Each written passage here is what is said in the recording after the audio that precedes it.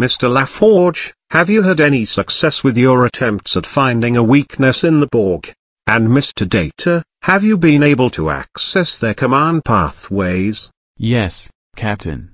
In fact, we found the answer by searching through our archives on late 20th century computing technology. What the hell is Microsoft? Allow me to explain. We will send this program, for some reason called Windows, through the Borg command pathways. Once inside their root command unit, it will begin consuming system resources at an unstoppable rate. But the Borg have the ability to adapt. Won't they alter their processing systems to increase their storage capacity? Yes, Captain. But when Windows detects this, it creates a new version of itself known as an upgrade.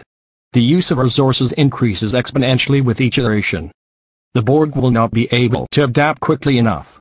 Eventually all their processing ability will be taken over, none will be available for their normal operational functions.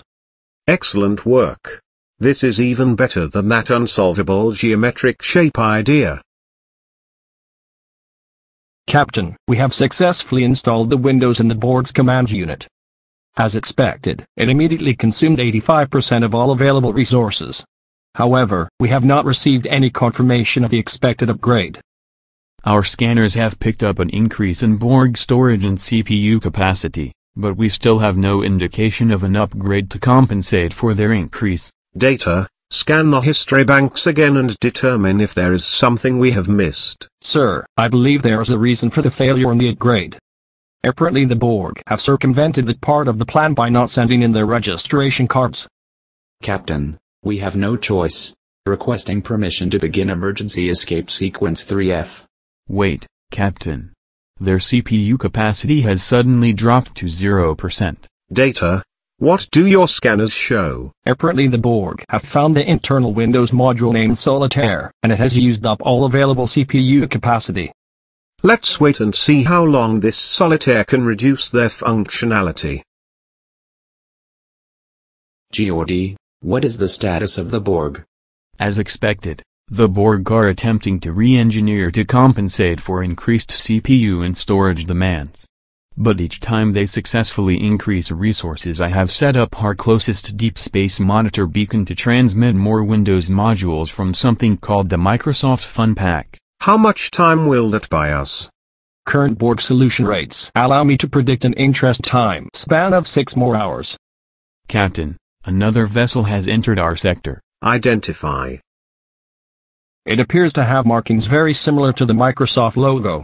This is Admiral Bill Gates of the Microsoft flagship Monopoly. We have positive confirmation of unregistered software in this sector. Surrender all assets and we can avoid any trouble. You have 10 seconds to comply.